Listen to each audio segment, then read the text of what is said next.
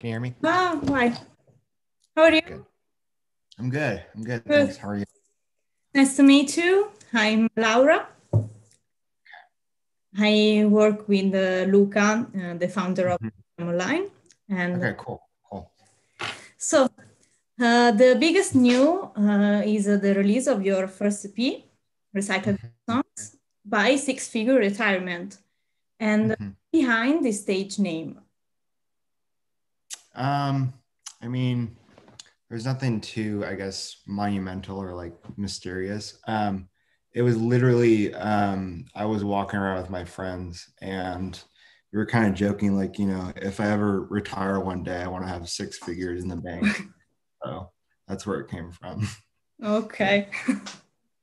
And coming back to the title, the focus on love is really significant. Mhm. Also, the word recycled and the songs are written in the past or during the lockdown. Yeah, everything was written during lockdown. Um, Okay. it was recorded either in this apartment or the one across the street. Um, yeah, and I mean, it was really just me kind of expressing what was going on throughout lockdown. And I guess the term recycled comes from, in some ways I wrote about it thinking about one situation or one person. But Okay. as time went on and as new experiences came up, it kind of, when I listened to it back or like when I played it, it kind of became about something else or someone Oh, else. So, okay. yeah. Yeah, and you say that you recorded them in the house. So during the lockdown, Yeah. you have written, recorded, and produced the old songs. And what Mhm. experience was also in terms of artistic growth for you? I think that, this is the first music that I've ever put out, like ever. Okay. And as far as artistic growth comes, I mean, I think just like, actually writing down songs and like putting them out has been a really cool experience because it's given me a better outlet to like use self-expression, And that's kind of when I see Okay. it as songwriting is just like, you know, expressing myself through something that I love. So I think that's been the most, thing that I've grown, just to express emotions or feelings or whatever about certain scenarios into a song or whatever. So yeah. Okay. So, and on Bandcamp, today is also Bandcamp Day, Yep. where you listen and also by the virtual support of the EP. Uh, Hmm. Describe the recycled love songs as sad songs from a sad dude. And Hmm. when I listen to them, I also listen some reference to Elliott Smith or something like Yeah. that. Yeah. And what artists or kind of inspiration um, you bring for this work? Yes. Yeah. I think Elliott Smith is probably the biggest one. Um, that's for sure. And I mean, there's a band called Sparkle Horse that I really like, Okay. and Sons Ohio. That's a big one too. But I feel like the biggest influence for me to write the songs that I did was an album by the Magnetic Fields called 69 Love Songs. It was Okay. released Yeah. in like 1998, I think. And I was listening to it a lot, like about a month ago.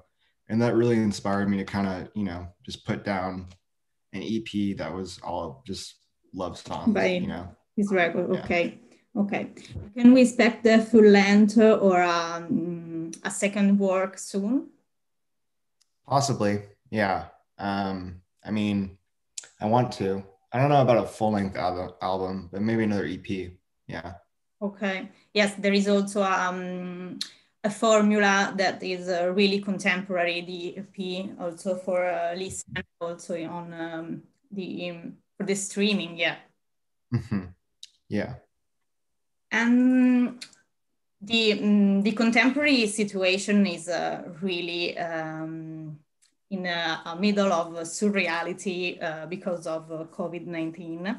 Yes. My question is, what does it mean for a young musician, this kind of situation? I think it means that the reason I put the EP on Bandcamp is so that people could buy it and that,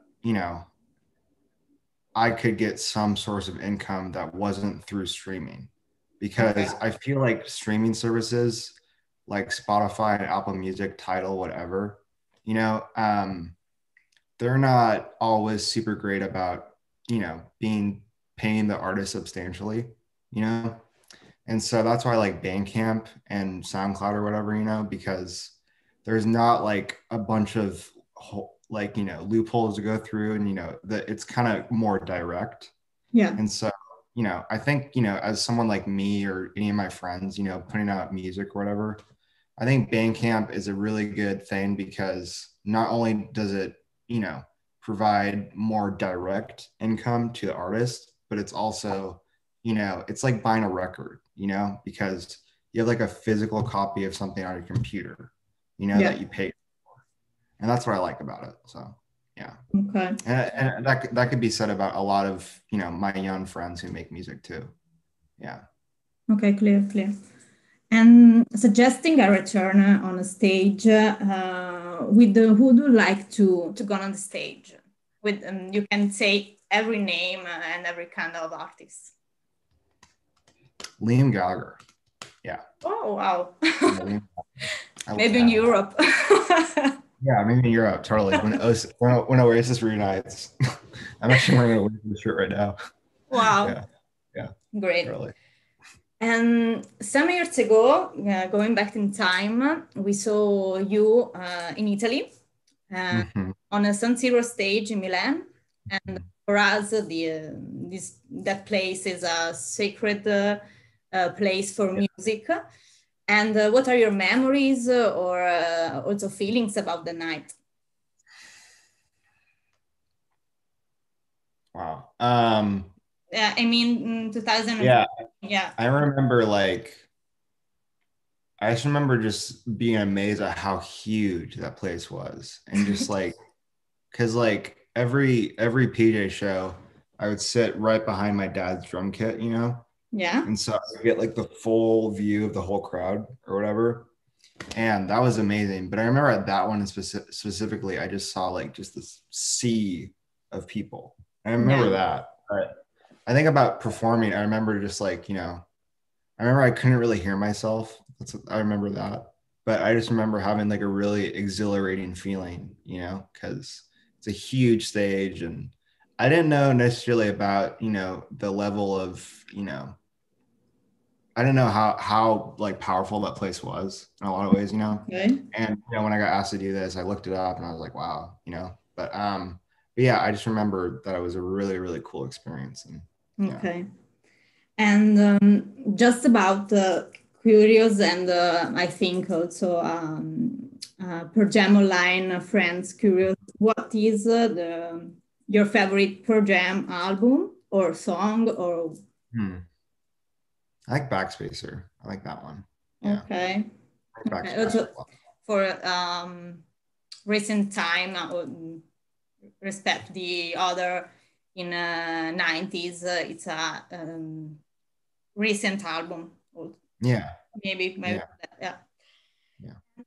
Okay. Yeah, I can play so we have a preview. Yeah. Okay. Thank you so much. Yeah.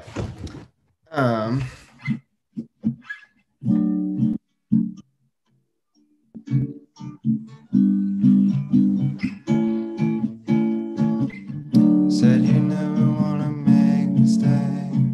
Whatever happened to those yesterdays? I loved you more than I did back then. What you saying that I'm just a friend? 'Cause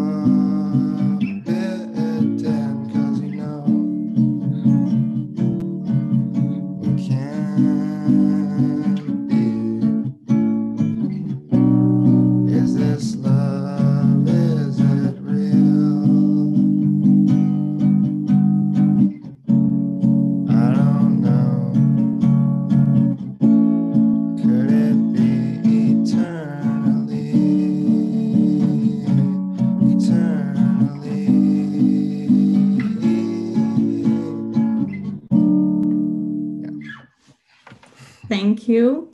This Of course. is the first song of the EP, right? It is, yeah. Yeah, yeah.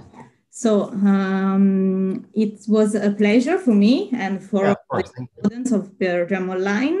Of course. This is Six Figure Retirement and Raymond Cameron. So thank you so much.